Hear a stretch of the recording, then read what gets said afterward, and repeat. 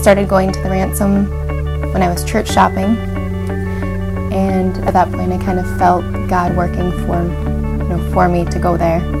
It seemed like every service for a couple months after that was directed towards me, but then I'd look around and everybody was focused in awe of what the message was. Everything makes the Ransom different. I just love going to church. It feels like home, but it's better than home.